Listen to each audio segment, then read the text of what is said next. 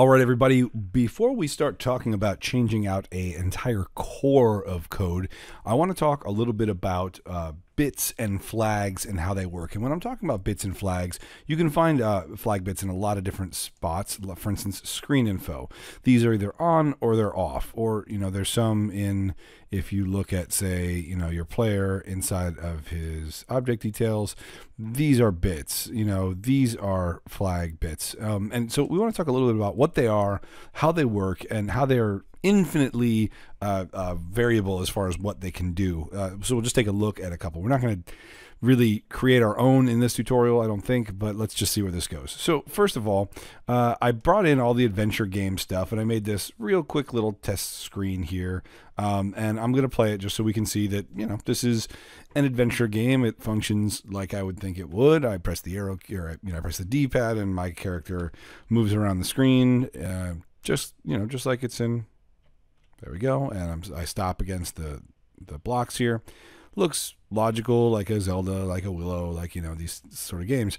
Okay, but I want to change this now. I can go into screen info for this particular screen, and I can say that I want this screen to use gravity. And now what I've done is, just by clicking that bit, I have now changed this into a platformer. Now I'm using still the same inputs from the adventure game, so I'm not going to be able to jump because I haven't told it to be able to jump yet. But what you're going to see is now I will fall to that block, and if I walk off that block, I'll fall off that block, like in a platform game. And there's some other weird things that are happening with the movement and stuff like that. But you get the idea of how how easy that was to do by just flipping a bit. These are representing bits inside of bytes, and we'll look at one in a second. And I tend to usually think of these things as flags. I'm flagging this bit, which means turning it on, checking it, making it 1 instead of 0. So real quick, let's just test that again, and I should be able to hop down, down, down, down. Now, the way that the collision detection works in the adventure game is slightly different than the platform game. So I'm going to kind of get a little stuck into the floor, which makes my movement a little jerky when I'm moving like that. But you get the idea, performing as I would expect a platform game to. In fact, let me make another screen over here. I'm going to turn off gravity, but I'm going to make it scroll to the right, and I'm going to make a screen over here, and I'll put an arrow over here so I can see, and I'm going to make this screen also scroll to the right. And now, just by flipping that bit, it wasn't scrolling before, but now when I get to a certain part on the screen, you'll see I scroll to the right. And you learned in the last tutorial about sprite 0 how we can affect sprite 0. If I wanted to, I could go to screen info and I could set up AutoScroll. And since I have screen scrolls right and AutoScroll turned on,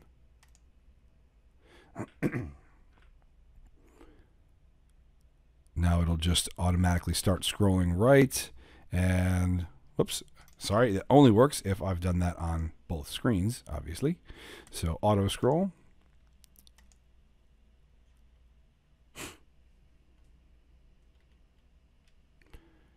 And now I'll auto scroll to the right, and if I get stuck, I die. That created my death object, which is this object here, which I haven't set up yet in this module. So that's how I can flip these sort of bits on the screen to make different things happen.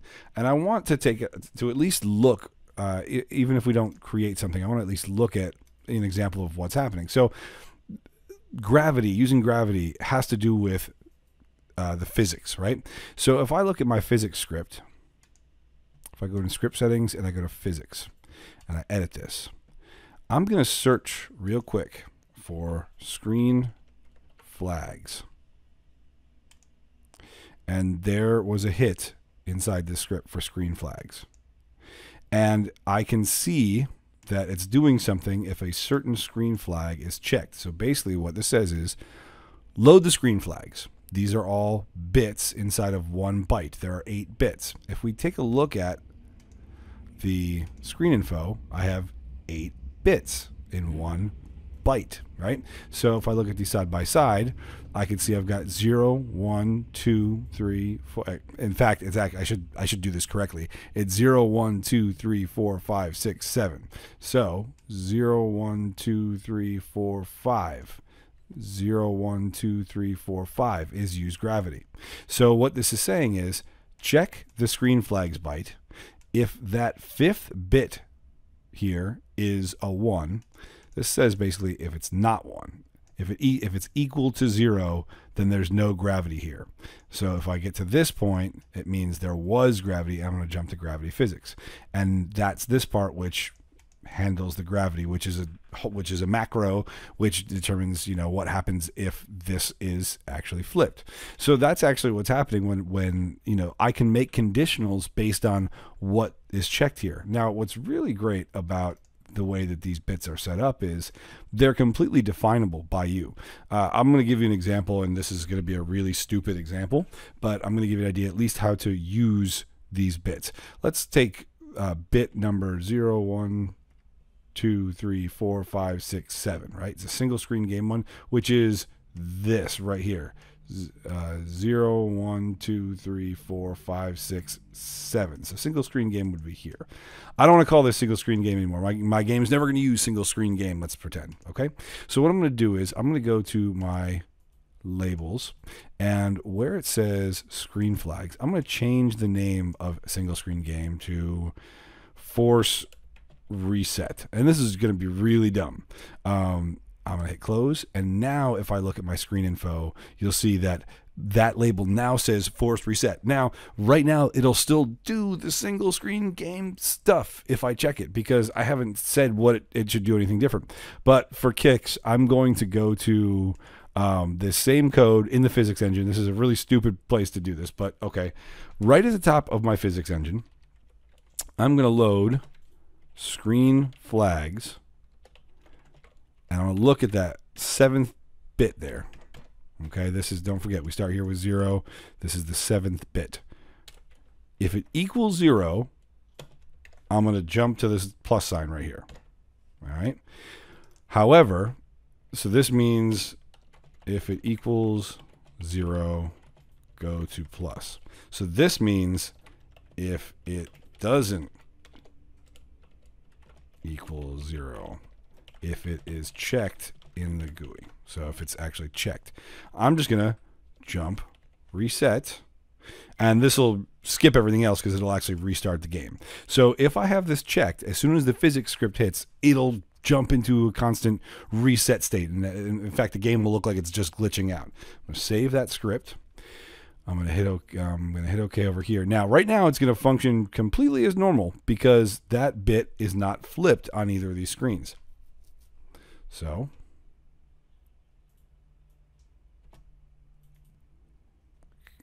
acting completely normal, and in fact, it's like a Zelda-style game where I get to the edge, takes me to the next screen, just like I'd expect it to happen. Okay, but now if I go to screen info and I click force reset, which is the new name for this label that I've created, and hit OK.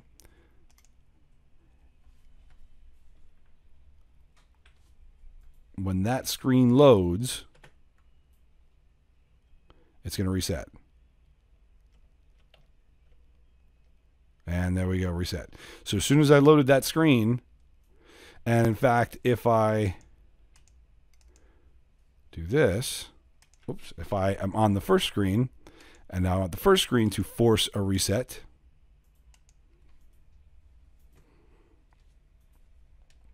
now it's just going to get stuck. It's just going to keep resetting itself like that because I told it when that bit is flipped to do a thing. All right. So as we start going through modules, don't think that this is all that the game can do. Don't think that when you see these things inside object details, that this is all the types of objects you can have, or these are all the action step flags that your character has.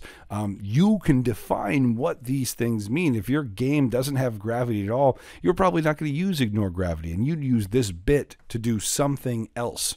And so we now know how to rename it, and we know how to, read it in code to determine whether or not it's checked. So just wanted to show you guys a little bit about bits and flags and how they're working with the tool and how you can affect their labels in the GUI and how they work in the assembly language underneath. For those of you getting deeper and deeper into assembly language, that's going to start to make a lot more sense, and you'll probably be able to do all kinds of cool stuff with that. We're going to take a look at how we can load completely different cores, script cores next, and that's going to, I think, open up a lot of possibilities for you guys.